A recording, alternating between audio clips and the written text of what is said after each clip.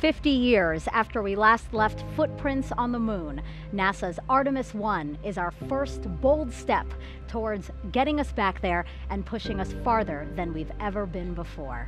You are looking at the world's most powerful rocket and Orion spacecraft live on Launch Pad 39B. The energy here is palpable as we attempt to make history today. We're going to learn so much about the solar system from the moon and even about the Earth. Range weather. Weather is go for launch. The mission management team has been pulled.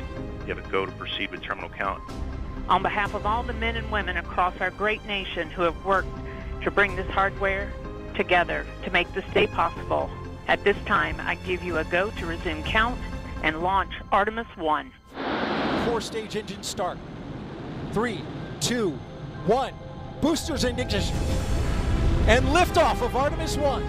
We rise together back to the moon and beyond.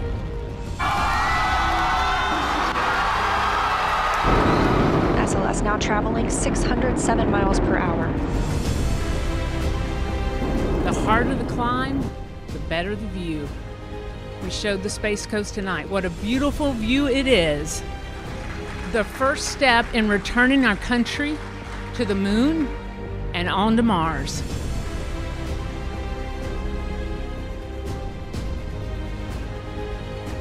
We are understanding now from the James Webb Space Telescope just how big and vast this universe is.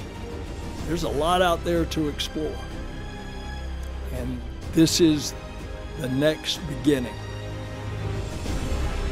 Orion is now flying free, attached to the European Service Module and on its journey to the moon.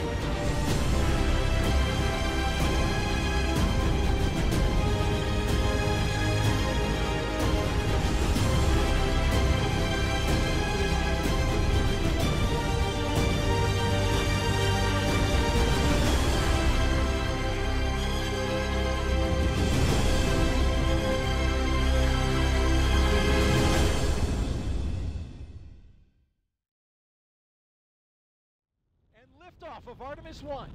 We rise together back to the moon and beyond.